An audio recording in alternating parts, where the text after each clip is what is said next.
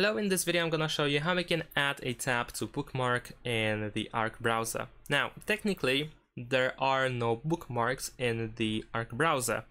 However, that is not really the case because instead of bookmarks, we have something that is called pinned tabs, and they are below the space title over here or above this line.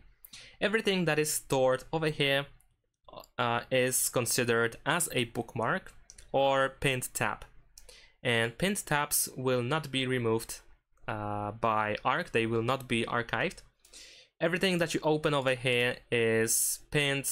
As you can see over here, we can even see some information about it. And everything that is here is still treated like a tab. So normally if you used bookmarks, now you use them like a tab. So every tab that you add over here is like a bookmark, but it works like a tab at the same time. And you can manage these bookmarks by also switching spaces, so you can add new space and then have different pinned tabs or different bookmarks in different spaces.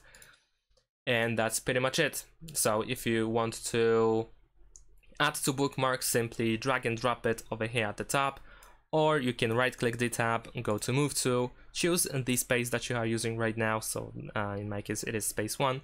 Over here you can see the title, and then choose pinned. And that's it. Thanks for watching. Leave a like and subscribe to my channel, and see you in my next videos. Bye.